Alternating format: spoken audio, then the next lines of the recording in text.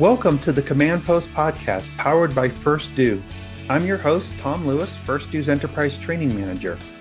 I am pleased to welcome Kristen Willeumier, PhD and author of Biohack Your Brain, How to Boost Cognitive Health, Proficiency and Power, to today's episode of the podcast. Dr. Willeumier is a neuroscientist with research expertise in neurobiology and neuroimaging. She received a BA in psychology from Boston College, an MS in physiological science from the UCLA College of Letters and Science, and an MS and PhD in neurobiology from the UCLA David Geffen School of Medicine. She was a postdoctoral scientist in the Department of Neurology at Cedars-Sinai Medical Center, where she continued her work in the field of neurodegenerative disease. She was the recipient of a National Research Service Award fellowship from the National Institutes of Health and has presented her work internationally. She served as the Director of Neuroimaging and Clinical Research for the Amen Clinics, where she led the effort to utilize imaging technologies to understand the neurobiological signatures underlying psychiatric disorders. Dr. Willeumier is widely published and has co-authored manuscripts in leading peer-reviewed journals, including the Journal of Alzheimer's Disease, Translational Psychiatry, the Journal of Neuroscientist, and the Journal of Nuclear Medicine.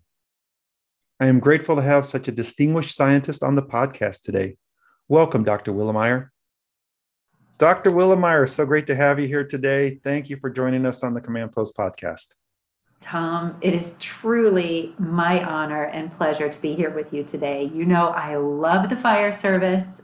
They're near and dear to my heart. So thank you for having me join you. No, the feeling is most definitely mutual. And I know our listeners and viewers are going to get a lot of what we're talking about today. I know in our last encounter for a virtual summit that we did a couple of years ago, your presentation was wildly popular and is still talked about today. So you made my day. Thank you so much. I loved presenting to your group, and you know, as the daughter of a firefighter, I am just so honored to be here and speaking with you and sharing knowledge with your community.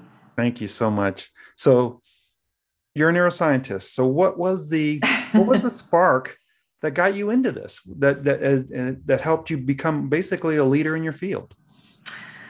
Oh boy. So we're going back 25 years ago. I actually thought I was going to be an MD.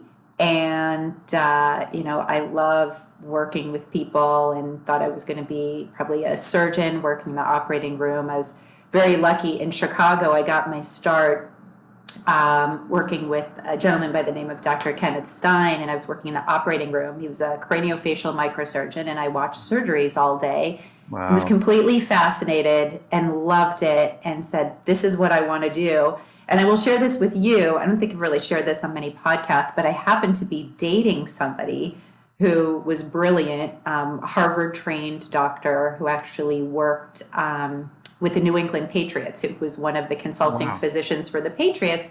And he convinced me not to go to medical school, but to go into science, because he sensed that I had a scientific aptitude that I wasn't even aware of. So I really, to this day, credit Marcus Elliott is his name. I credit Marcus for really sort of helping me go more into the scientific realm. So what I did was, instead of applying to medical school, I applied to UCLA to do a master's degree in physiological science. And I will tell you, that's the major that most kids go into to go to medical school. Yes. But I was one of the people who went in it to see if I really gravitated towards science. And I worked in a laboratory of neuroendocrinology, working in a species of fish, studying an enzyme called the aromatase enzyme, which is important for taking testosterone and converting it to estrogen. And so I really was a basic scientist, and I fell in love. Marcus was absolutely right. I got into a laboratory setting. I fell in love. I had so much fun.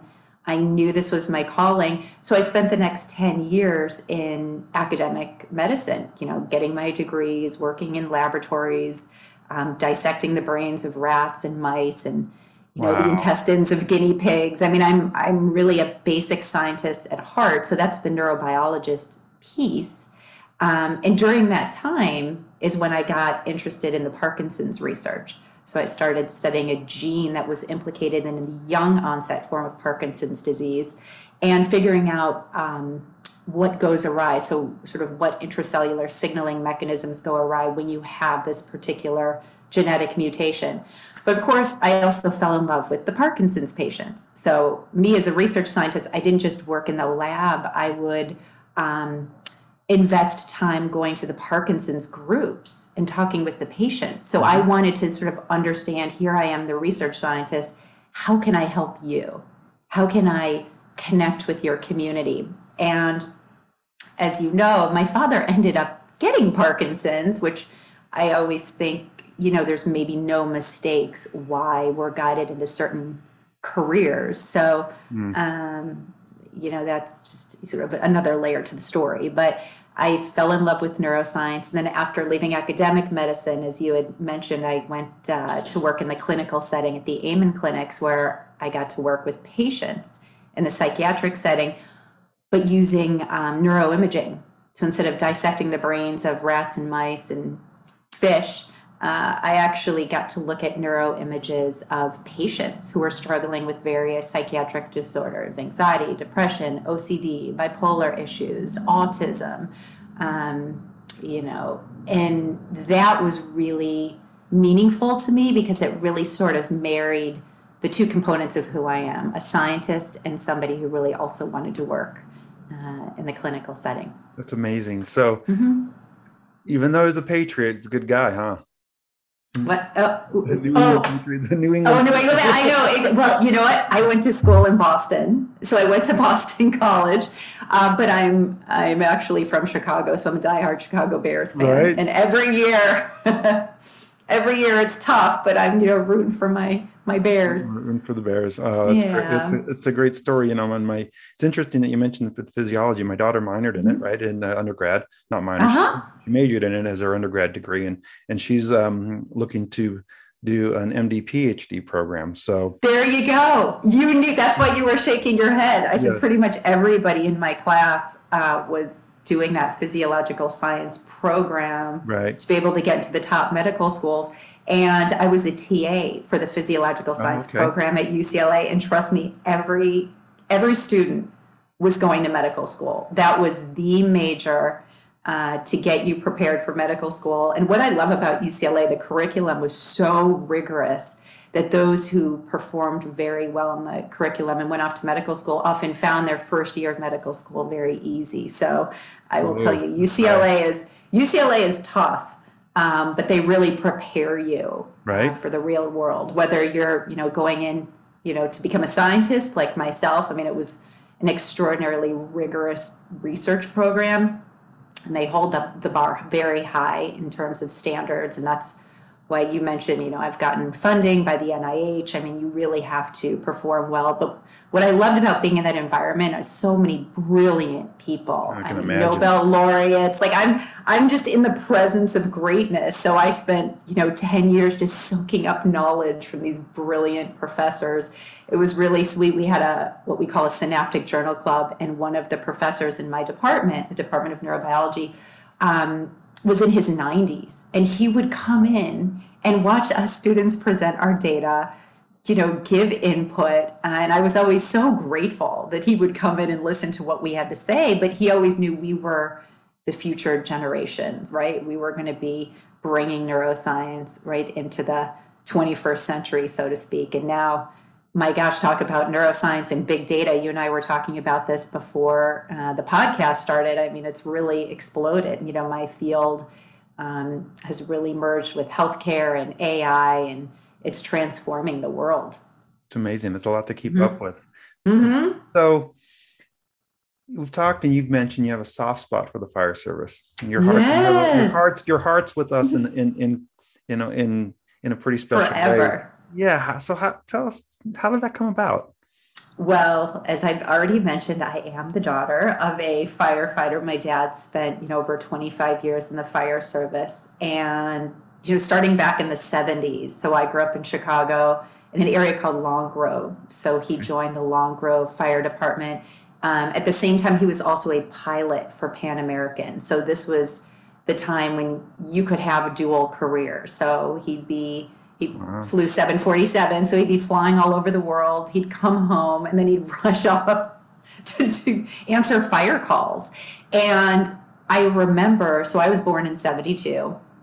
I remember my dad would come home and he'd come home from a fire call, right, with soot. I mean, just, black face, like coughing up stuff. But he just loved it. He's the guy who would ride his motorcycle into the fire department or put me on the back of the motorcycle, by the way, and leave me at the fire department while he went off to do fire calls. So I'm also the girl that hung out with the Dalmatian in the station. Oh my gosh, what a great childhood. Do you remember, like, those are sort of the Well, yeah, early days? well, in the days, where you come home with soot and dirty turnouts, and the Yeah. science has showed us that's no longer, right. Those are not those. That is no longer, but my dad loved it, Yeah, right? yeah, My dad was a man's man, right? He yep, was yep. a combat helicopter pilot in Vietnam, pilot for Pan Am, firefighter, for almost 3 decades, and loved it. Rode motorcycles, rode horses, played basketball. He was just this, man who loved life and, loved serving his community. So he went from Long Grove Fire Department to the Barrington Fire Department, Okay. where he stayed until he retired. My gosh, I want to say it was 2005 when he retired, and he had to because of his age. But I'm still so close with so many people in the fire community. Now, as I've already shared with you, my father ended up getting Parkinson's disease. Yes. It started in his 70s, sort of the shaking, the tremors, the shuffling gait, the falling. But, when I spoke to my father about it, when the behaviors became quite pronounced, he confided in me that this had really started back in his 50s. The noticing of the tremors in his hands. It's sort of the equivalent of, when your eyes are starting to get bad and you squint and you don't get your glasses and, you really wait and you're like, no, I can see. And then you actually go to the doctor and they tell you, you know what, you really need glasses. So I think my dad spent, close to a decade, 2 decades dealing with this until the symptoms were so pronounced in his 70s. And he did end up passing at 78. Oh. Not from Parkinson's. He had a routine knee surgery that went septic. Oh no. But I always say I think, my dad wasn't able to do the things that he really enjoyed, riding his horses, riding the motorcycle. So I always say it was probably perfect timing. But, I am a daughter that grew up with the fire service at all of the firefighter events and firefighter picnics. And, my dad has been in a lot of very big fires that we've had in Barrington. He almost had I remember he went to a barn fire, and it was one of the biggest fires they had in Barrington. And he went in, and you know how they come in with the hoses, and there was something on the top of the roof, so the roof caved in. Sure. And he was almost in there. So my dad has had so many of these Close calls. the close calls. Yeah, he's escaped death many, many times, because I'm sure many people in the fire service have. You all have your stories. But I just, in my heart, I'm always going to be connected to the fire service and do whatever I can to help support those in the fire service. And, with regards to his Parkinson's, people have asked me, do you think it's, his close to 3 decades of exposure to all of the toxic chemicals that cause this? Because we don't have Parkinson's in our family, no genetic form of Parkinson's. And in response to that, now, as I said, my dad was a combat helicopter pilot in Vietnam, so he was exposed to Agent Orange. And I feel like in my father's case, the combined exposure from, Agent Orange to, again, being a pilot and the fumes that you're exposed to, plus the fire service, it's almost like he got it triple, and he had incredible habits in terms of brain health habits. I mean, tall, lean, healthy his whole life. And this, I presented his story during the firefighter conference. So, for all intents and purposes, he really did live a full, healthy life. And, at some point, sometimes that toxic exposure just over time does a number on your nervous system. And Yeah, that's probably what, the chronic exposure, right? The repeated yeah, chronic exposure. So, well, we're grateful you have a connection to the fire service, and I me think we should too. do a shout out because I'm grateful to Chief Randy Brugman for connecting us.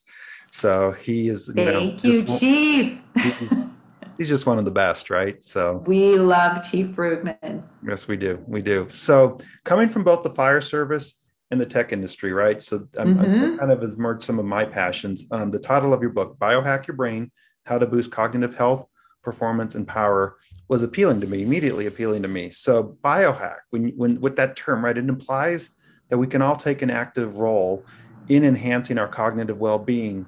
So kind of share a little bit about what your research has revealed about the most important things we can do to have just healthier brains both, and again it's the combination of the physiological aspect that Hmm. contributes to the healthy mental aspects as well. So biohacking it, what can we do to biohack our brains? Thank you for that great introduction. I almost want to quiz you and ask you what you're doing to biohack your brain. But before I do, I'm going to give Okay. you a minute to think about that. Okay. I wanted to share with your audience there's a reason why I wrote this book and why it has that title, Biohack Your Brain. Um, back in 2009, when I was at the Amen Clinics, we did one of the world's largest brain imaging studies in living professional football players. Hmm. And the question was, does playing football cause long-term brain damage? And again, 2009, not a lot of people were talking about it. This predates the 2015 concussion movie where Will Smith played Bennett Yeah. Amalu, right? Bennett Amalu having discovered CTE in Pittsburgh Hall of Fame center, Mike Webster. So, so we were asking this question, and we worked with 15 players. So the study actually had 100 participants. But after working with the first 15 players, the answer was a resounding yes. Participation in this sport, this collision-based sport, Yeah. that causes shearing and tearing of the very delicate neurons in your brain, and it's repeated. So these players are taking tens of thousands of hits over the course of a career. So we saw using functional electrical imaging that it damages the brain. But here was the exciting part. Because the Amen Clinics cares about treating patients, we're not just there running research studies. We want to help improve the quality of people's life. We decided to have what we call an open label study with the players. And we were offering dietary and lifestyle interventions for free. And I was running a brain directed weight loss group for the players to help them get brain fit and healthy and Okay. to get lean, because having excess weight on the body is inflammatory. That's actually a chronic inflammatory process, and any kind of inflammation, not good for the brain. And put the players on a suite of nutraceuticals, just very easy. Again, it's like first do no harm. We're not going to give medications. Let's see what we, So nutraceuticals, if for those that might for not be those who, familiar with that term. good. Yeah, nutraceuticals are just it's a supplement. So their Okay. nutraceuticals are not pharmaceuticals, but they're the use of sort of functional plants and botanicals that Okay. can be taken right in a capsule that can help cause a physiological change in the body. And nutraceuticals, think omega-3 fatty acids, think Got it. Yep. curcumin. Yep. Okay, good. And Uh, even a high quality multivitamin would be in that class too, High right? quality multivitamin, vitamin C. So it could be anything, so plants have what are called polyphenols. They have hundreds Yeah. of them. They're chemicals that are in a plant that you can extract and put in a capsule, and we can call that, it's like a functional food in a Okay. way, or a Okay. functional nutrient, not a pharmaceutical. Got it. Very good. The beautiful thing about nutraceuticals is that they tend to have very minimal side effects, if any side effects. Okay. And that's one of the great reasons to try them before going to medication, which all medications have side effects. Podcast for another time, right? Right.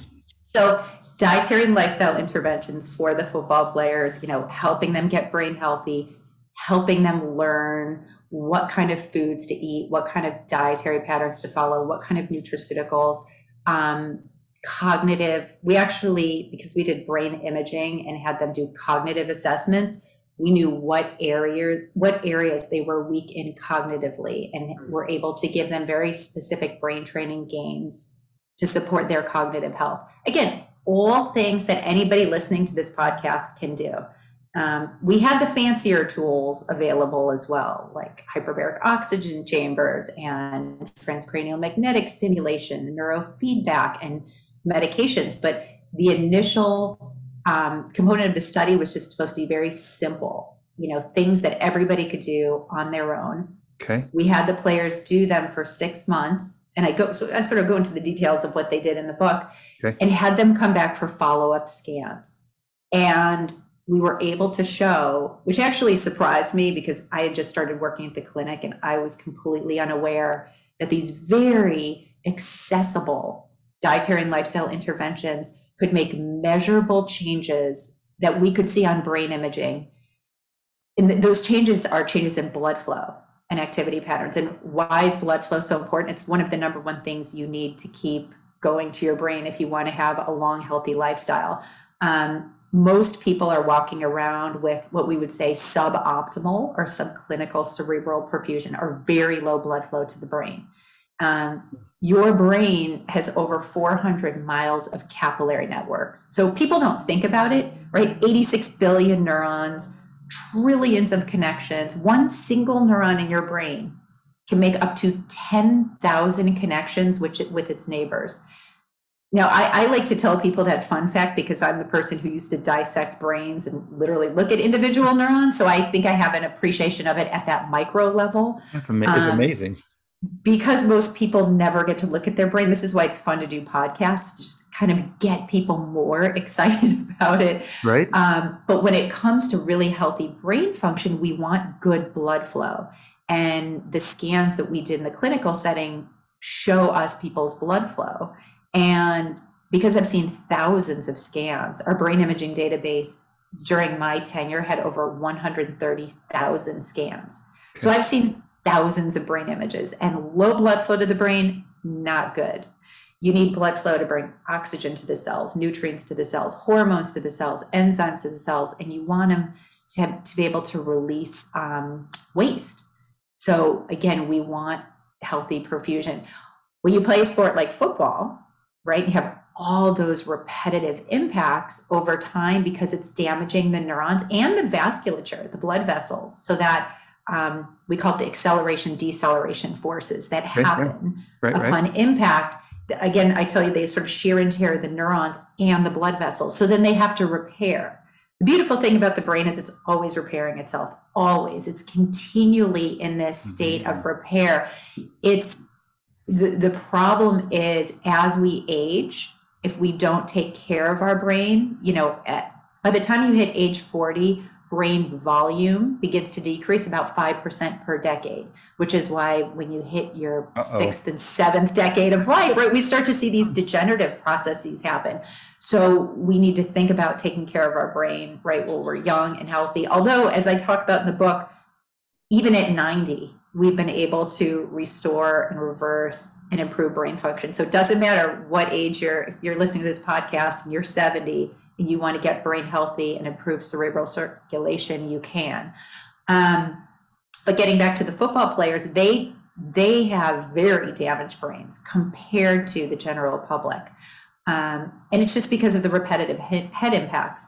Now, most people walking around might not realize that, because we kind of call those injuries invisible brain injuries, right? But they're impacting the physiology, right, of the brain. Getting back to the book, Biohack Your Brain, the reason why I wrote this book and gave it that title is the neuroimaging showed these very accessible dietary and lifestyle components practiced daily. So that's the really important thing. It's the continual practice over time. So the players in our study, I followed for they stayed in our study for years, but we had them come back after the first 6 months and we scanned their brains and showed the improvement in blood flow. And I think I've showed those scans to you during that presentation. Yep. When you see the visual of the beautiful brain perfusion from what it first looked like to just doing these very simple dietary and lifestyle changes, it is mind blowing. In fact, I couldn't even believe it.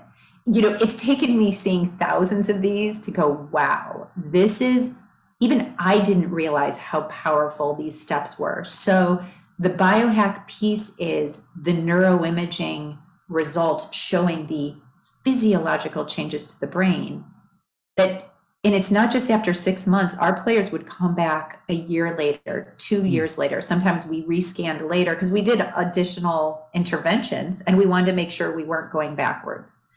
So these are the interventions that work. And this is why this book is so unique, because I wanted to take the guesswork out of what to do, right? Because we hear about brain health, right? You can go into the Whole Foods and you walk down the supplement aisle and you're just bombarded. You're like, well, I think I'm supposed to take a fish oil. And I've heard that curcumin is good. What do I take? How much do I take? What brand do I take?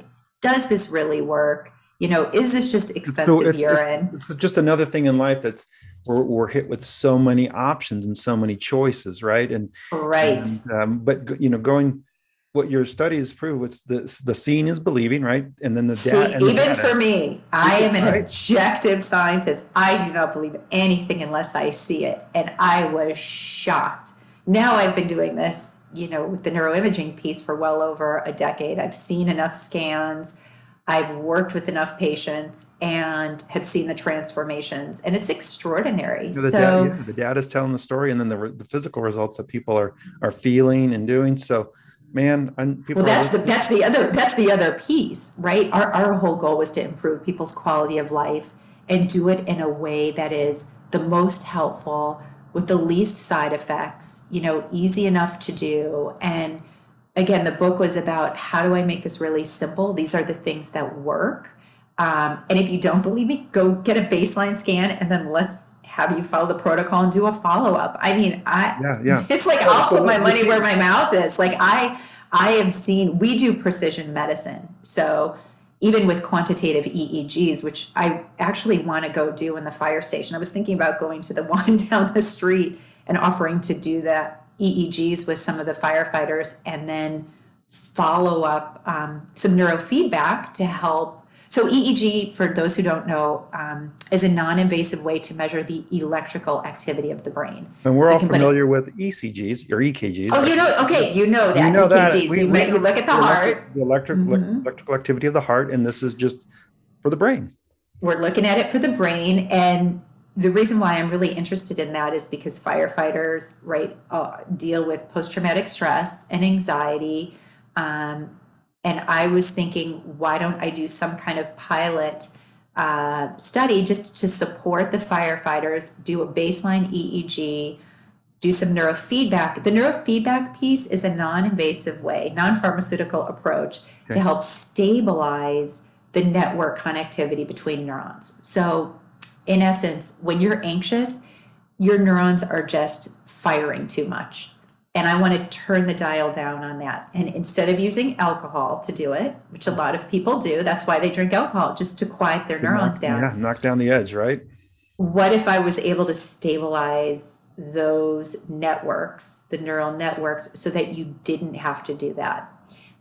That's what's going to help you to be able to be sharper, clear. Because if you're going out on a fire call, I don't want you to be anxious. I want you to be relaxed and focused and clear-minded. So, anyways, I love precision medicine, and that's super cool. The EEG technology is so easy, and I think it can be so helpful in firefighters. And it's there's really no side effects to helping stabilize those network activities. And it's a little bit like doing neurofeedback's a little bit like going to the gym and trying to build your bicep muscles or build your quads. So you do it repeatedly over time. And when you work those particular networks into a more stable pattern, they will stay, right? So if you're going to train your brain, you don't just do it once, you do it over a series of sessions, but you have the objective EEG as the follow-up to show you that your brain is now I don't even want to call it normalized. We compare it to a database of individuals that will be your age and gender. Okay. So if I were to do it with you, I would do the EEG and then compare you to that normative database and see, are there areas of your brain that are working too hard? Are there areas that are not working hard enough, right? Are you actually struggling and maybe there's memory issues? And we can just kind of work those circuits. So imagine you can do that piece, plus the nutraceutical piece, plus the right kind of diet and habits. That's how you take care of your brain for a lifetime. And you get to live to the age of almost 100, like Betty White. Right. So you've got us all in suspense a little bit. So let's talk about some of those things. Let's talk about some of those things we can or should be doing that will contribute to the things that you're talking about. And because I would love to have an EEG, and I like that going from the kind of the before and after look, right, and seeing that improvement. But is that not biohacking? Right. I mean, that's really why this has the title. It's seeing the physiological evidence using neuroimaging. And outside of Dr. Amen, I don't know that any other books out there or anybody else is really saying this, because it's not their wheelhouse, right? This is, a very specific area of research. And to be able to see, wow, we can do these very simple things consistently to take care of our brain. It's really important. Well, it sounds like it's a team approach with the science, with people, scientists such as yourself, following the science, but it's a partnership, but it's not just relying on the world of medicine to take care of it. Right. I like empowering. Yeah. I like empowering people to be able to take care of their own health. I mean, we need our doctors, to diagnose and treat diseases, but, much the way people take care of their body to be fit and healthy, I want to add the brain piece to it. And trust me, nobody taught me about taking care of my brain ever. Like, I don't think I would even know this unless I was in the field of neuroscience. So I feel this is coming out more in the collective consciousness because we've been through a pandemic and people are much more open to nutritional interventions, right? So during the pandemic, people started taking vitamin D and vitamin C and zinc and quercetin. And people don't even know what quercetin is. It's just a phytonutrient from an apple, believe it or not. And that helps zinc get into cells, and zinc is an antiviral, and that's why it's so helpful for COVID. People, because they've had COVID, you've got people who have long hauler issues and psychiatric issues and mental health issues. So I love how people are now thinking more about their brain health because of what we've gone through. So let's hit like the key items, because and again, there's so many. I could probably rattle off 100, but there's going to be a second podcast. You know that. You're coming back. Oh, okay. So some of my favorites to start, if I were to give people some general recommendations to start now, when I used to teach my brain-directed weight loss groups, this is what I would have everybody do week 1. Drink half your body's weight in ounces of water each day. Oh, wow. So if you are a 200-pound man listening to this, that's 200, right? Right. Divided by 2 is 100 ounces. Okay. That's what I want you to have. So drink the fluids. The water is so critical for your brain health. And it's the number one thing people don't do. I guarantee you. Hydration. Those fluids can be green juices. They can be soups. They can be, I don't want anything with sugar. I want it to be very clean. So think of the water is really the best. Clear liquids primarily. I mean, soups, yeah, but I think of that as part. Sweet, not heavy in the sweet. think I like so because I'm going to get to the sugar thing as number 2. The number of grams of sugar you're going to have per day. Okay. One of the things we used to say in the clinic is don't drink your calories. So if you're somebody who does drink your calories, if you just went this year and really only did water and maybe a cup of coffee a day, I could do a whole thing.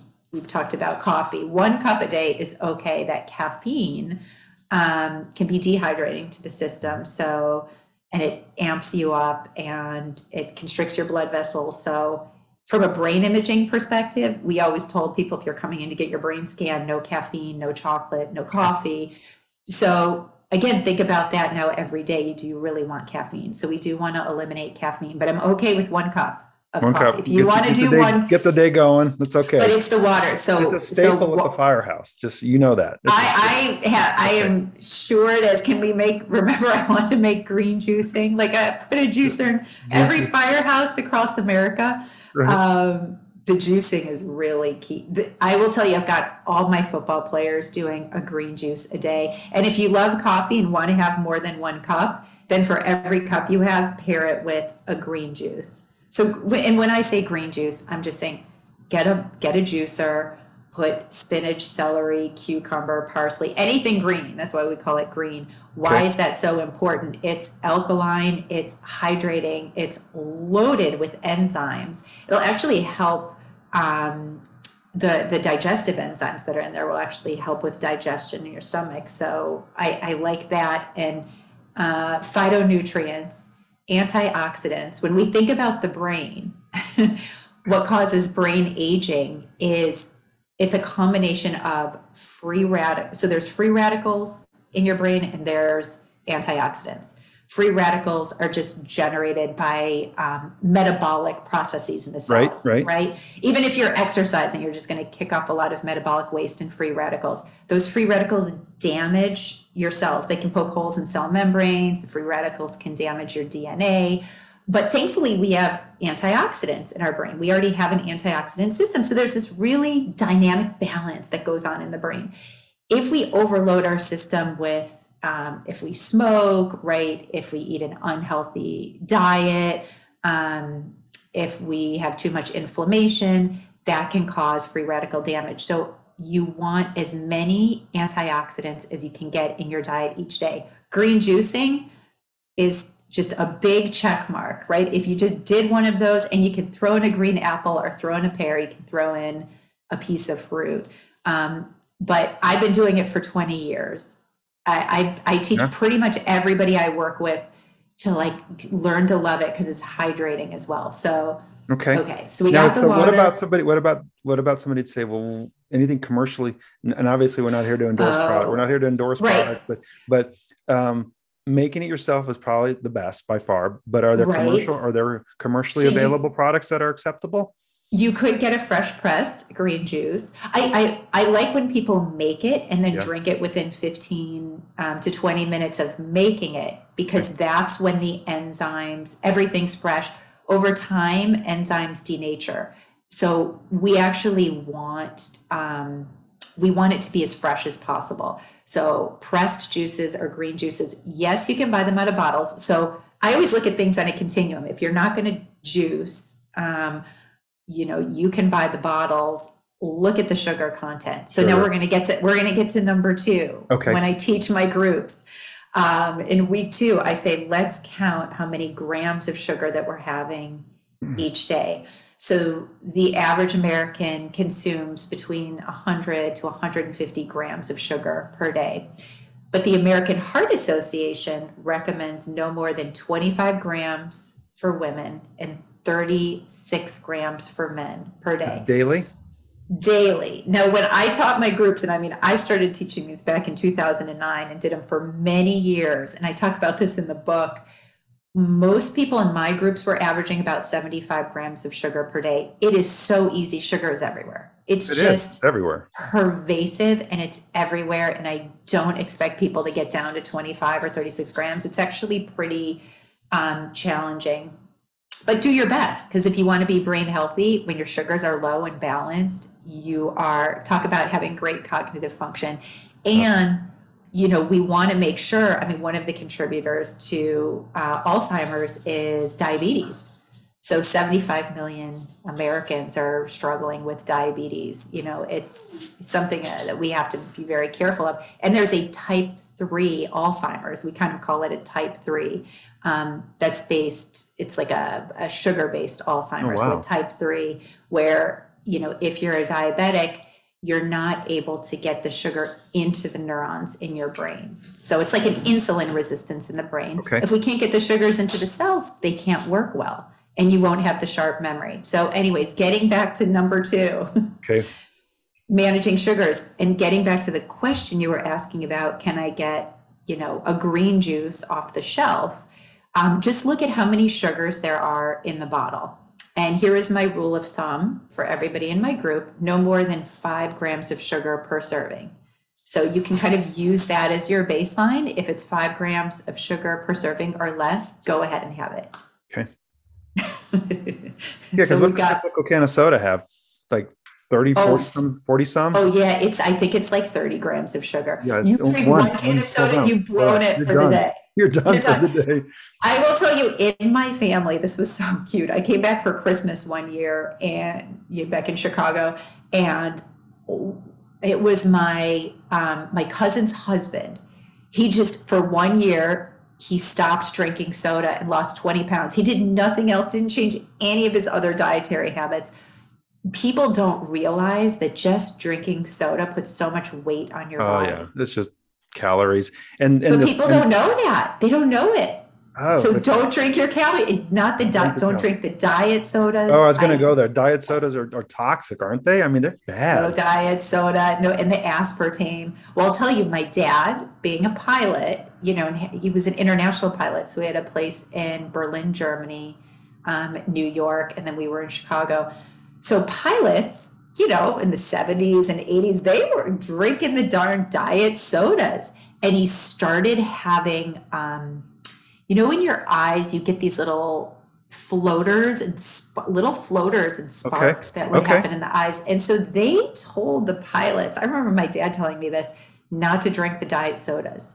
It's because that aspartame can be excitotoxic to cells. Mm. So it's just easier, if you really need to have that carbonated feel. Some people will do club sodas, and then you could squeeze some lemon in it.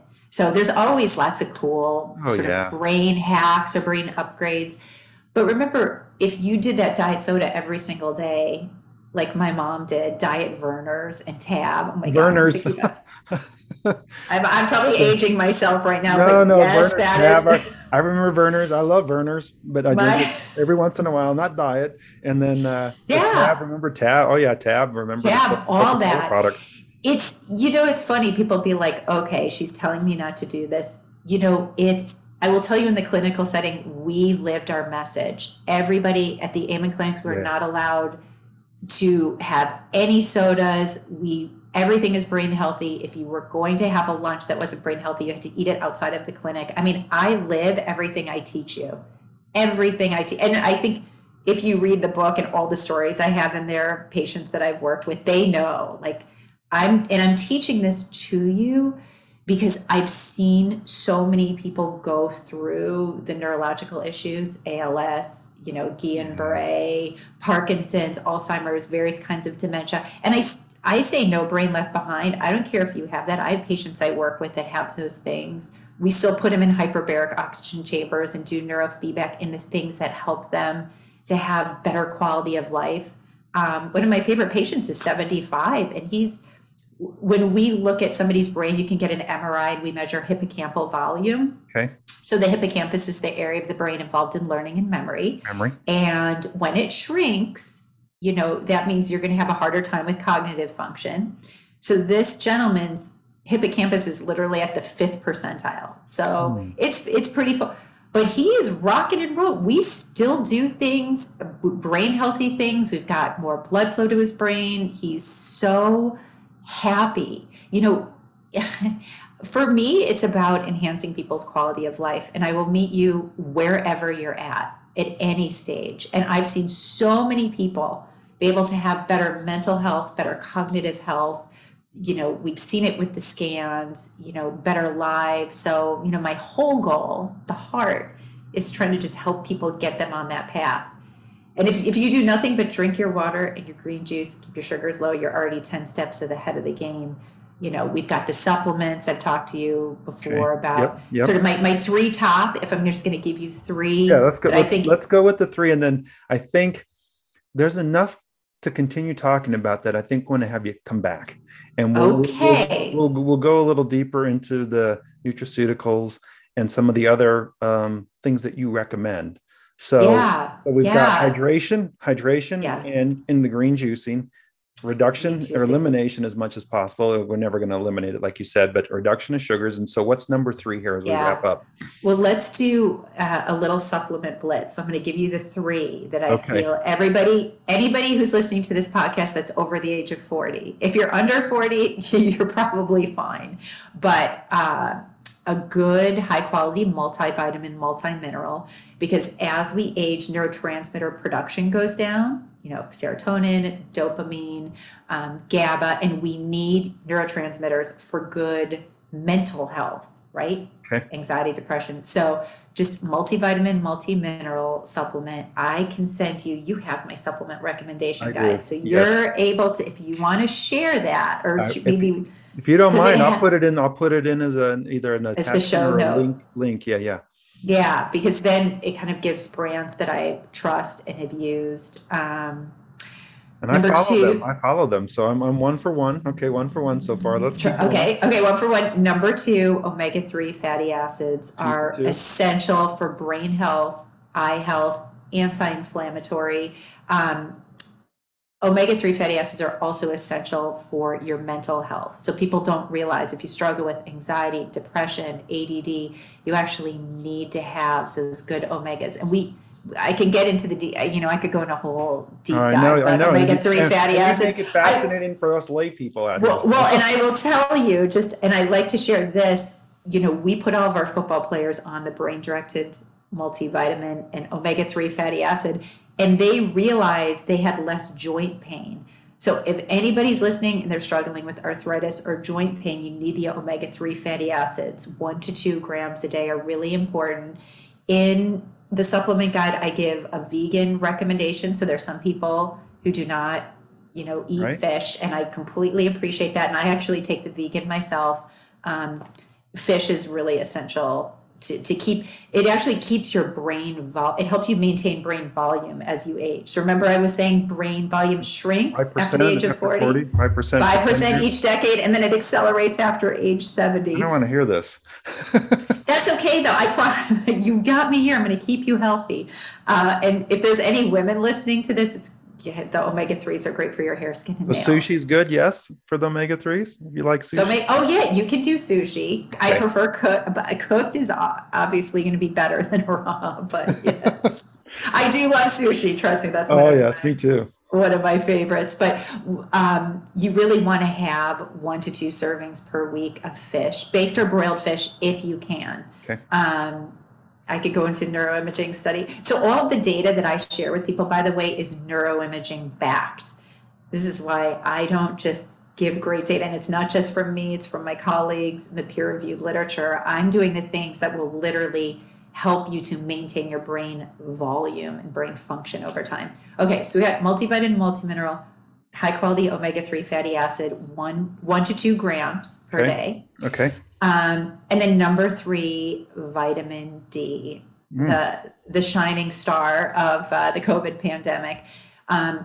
Vitamin D, because it helps with depression and it helps with Alzheimer's. So we tend to find vitamin D levels very low in people with depression and Alzheimer's. So it's also great for your bones. It's great for your immune system. Anybody's even in addition to the vitamin E that would be in the multivitamin, still have correct. Correct. So the levels are really important. A very baseline level of vitamin D is going to be 2,000 international units per day. In the clinical setting, we do labs on everybody, and pretty much 90% of people who walk through the door, their vitamin D levels are too low. The numbers go between 30 to 100. 30 is the low end of normal, but in our clinical setting, if we're working to help you have the best brain health you can, we want you to be at 60. Okay. So in order to get to between 60 to 80, you typically are going to need to have more like 5,000 international units or even up to 10,000 international units. Now, I don't like people to have to do guesswork. So what you do is the next time you get your labs done, and I hope you're doing a basic lab panel every year. In the book, in the book, in the last chapter, I tell you sort of the 10 basic labs everybody should get done. There's actually a whole brain health series that I could put together for that, but I just kept it the 10 basic labs. You want to get the vitamin D done. It's very inexpensive. Once you get that number, and if you do, if anybody's listening and you actually want to reach out to me and share your lab values, you can go to my website and I will look at it for you and help give the recommendation. But typically, if you're only at 30 when you get your labs done, you'd want to bump it up to probably 5,000 international units of vitamin D. Take that for 3 months, get retested. Okay. So, All right. vitamin So D is good for your health. we've got a jumping a launch pad for our next conversation. So I recapping, like this. And I think firefighters can do all of these things, right? we certainly can. Okay. So water, hydration, 200-pound person, 100 ounces Of water per day per throughout day the day. per Mhm. day, and then green juicing, a must, right? My dad did juicing. So I know as a firefighter, if my dad can juice every day and he did carrot and beet and you name it. So Minimize the sugars. Minimize the sugars. let's try to keep our sugars low. I didn't even put the meat. I didn't even talk about meat in this podcast We'll episode. do it. We'll save that one for next time. Okay. And then supplements. So high quality multivitamin, Yes. omega three, Yes. and vitamin D. Yes. Okay. I think these are the basics everybody can do. I go into a whole lot more, in the book. I know. And We could maybe talk. next time we could do a whole blitz because I just have so many, but I like it to be accessible. And if you did these things that we just mentioned today and nothing else consistently over the course of a decade, I guarantee you it's going to help change your brain health. That's awesome. Guarantee. Well, listen, I can't thank you enough for spending time.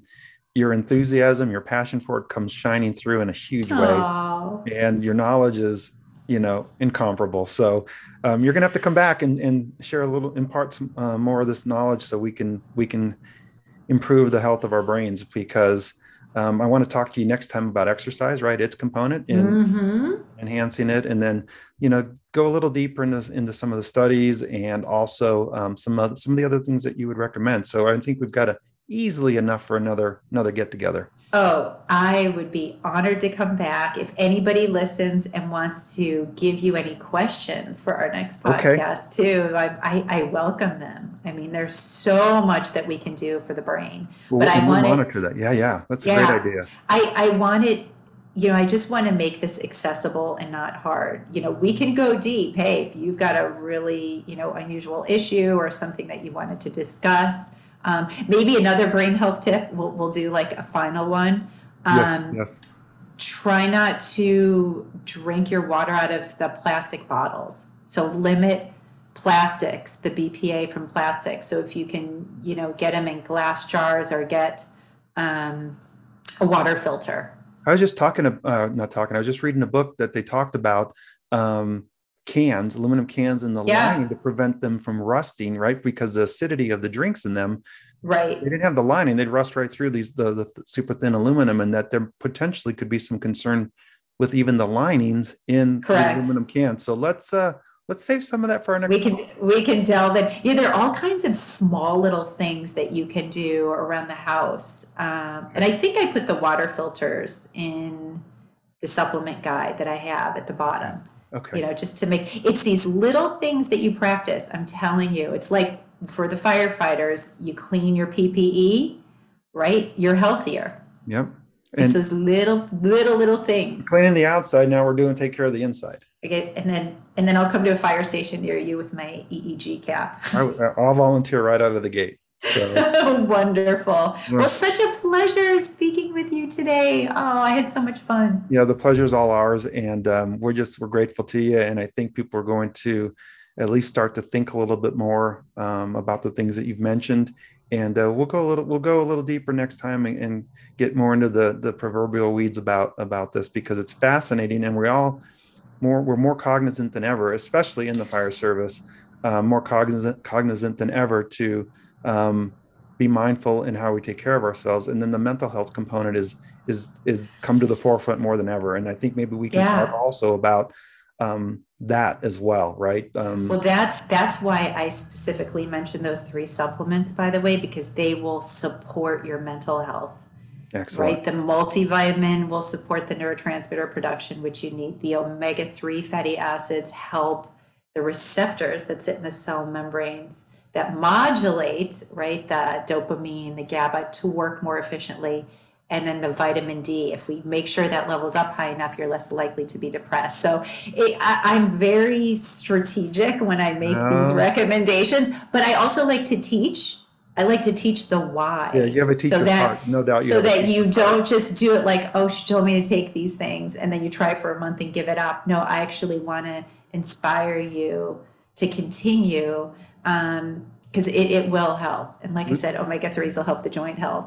and we like to know the whys. I think that's important to Yeah. us for creating that buy-in and understanding. So, Dr. Yes. Dr. Kristen Willeumier, thank you, and we'll see you again soon.